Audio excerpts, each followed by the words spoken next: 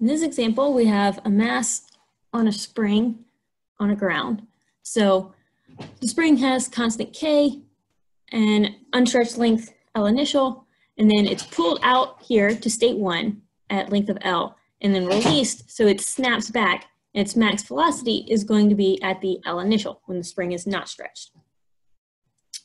So we want to find the velocity at L initial after it's pulled back and released for no friction and for yes friction. So we start by drawing free body diagram. We have the mass. So we've got weight, mg, normal force going up. We'll have the spring force, K times L minus L initial. And then if there is friction, we'll have the friction force.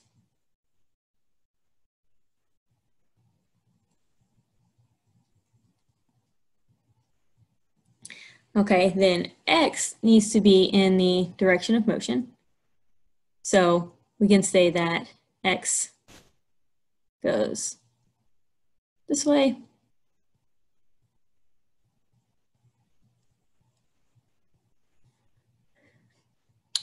And then we need to figure out equations. So let's say we know that spring energy, that is going to be 1/2 times K times L minus L initial. And then kinetic energy equals 1/2 mv squared. Gravitational energy equals mgh. And then friction, work by friction, equals negative friction force times distance.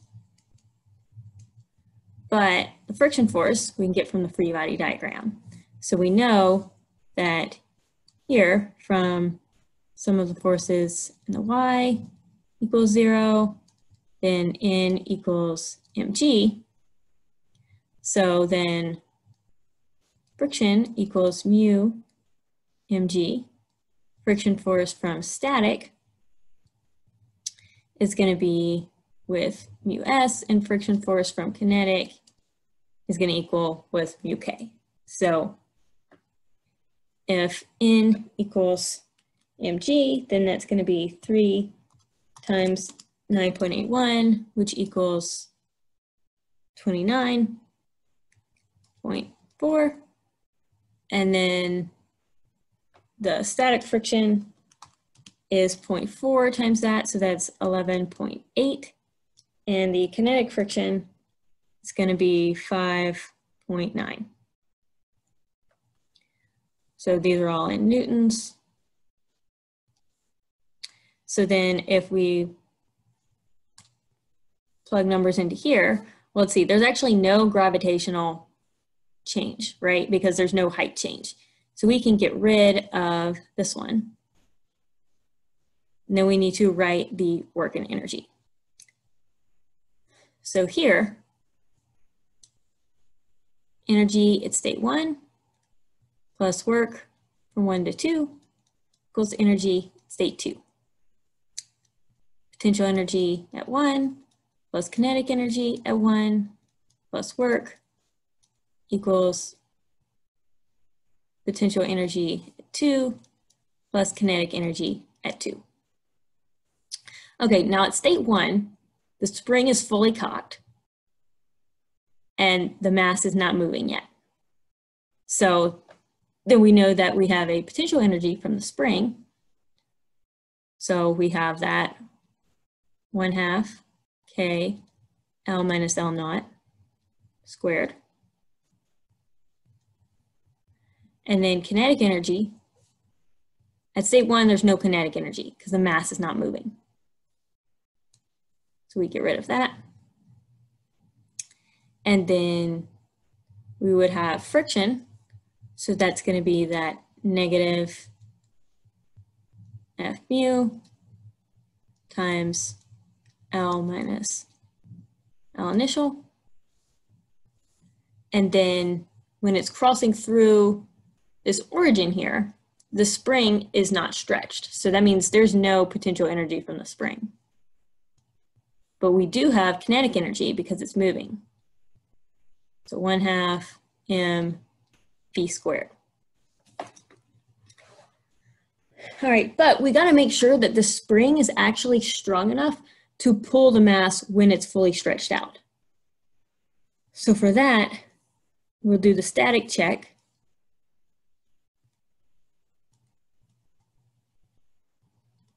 We want to see if the spring force is greater than the friction force. So we'll have static friction here and compare to spring force. Well, the static friction force we got was 11.8. And then the spring is going to be 50 times L minus L initial, which is 2 minus 1 equals 50. 50 is greater than 11.8. So this means that the block will move.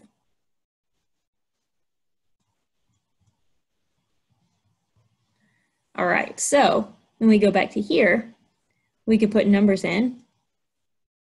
So we'll say A is no friction. For no friction, then we'll not use that red part. Then we just know 1/2 K times L minus L initial squared equals 1/2 m v squared. So then these 1/2s cancel. And we get K times L minus L initial squared over m square rooted equals V. So that's going to equal 50 times 2 minus 1 squared over 3 square rooted, which equals 4.08 meters per second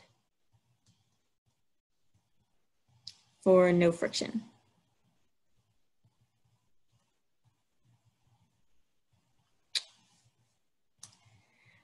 Now, if we do have friction, we'll solve that one. So we take this equation and then we can see that K times L minus L initial squared minus 2 friction force times L minus L initial over m square root all that equals V. So that's going to be square root of 50 times 1 minus 2 times, in this case, we need to use kinetic because it's moving. So we'll say 2 times the FK, which is this 5.9.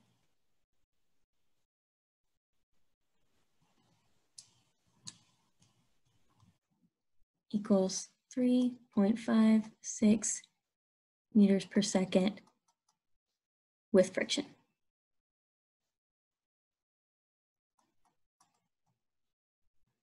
So to recap, we drew free body diagram, figured out the different forces, including friction. And then we did the static check to make sure that the spring force is big enough to overcome the static friction force and pull the block. We assigned a coordinate frame with X going in the direction of motion.